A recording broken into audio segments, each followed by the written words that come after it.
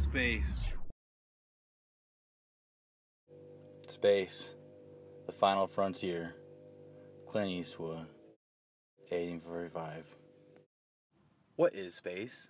And has everyone even ever gone there? Will I be able to take a one-way trip into the sun when I'm tired of living? These are the questions that elderly people have asked for the last 1,000 years. Space is the most sensitive subject there is to elderly people, because that's where they believe they go when they die. What is a space job? Astronaut is a job, but a job for who? When I was a kid, I wanted to go outer space, and there used to be jobs to be able to go outer space, an astronaut. But now you can't be an astronaut, and I don't know how to get to space besides just buying materials.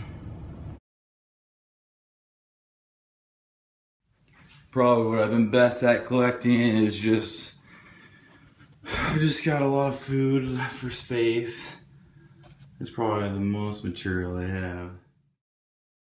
As you can see, I spent a lot of time collecting materials for outer space, and now all I need is the plans for rocket, and when that comes down the road, I'll already have materials and the things I need to go to outer space. So that's my main advice, is just let people know that the least you could do is be collecting materials. In the end, the only thing that matters is getting to space, so don't let the government or your parents stop you. Just do everything possible within your power, and just keep on collecting everything you need, all the materials.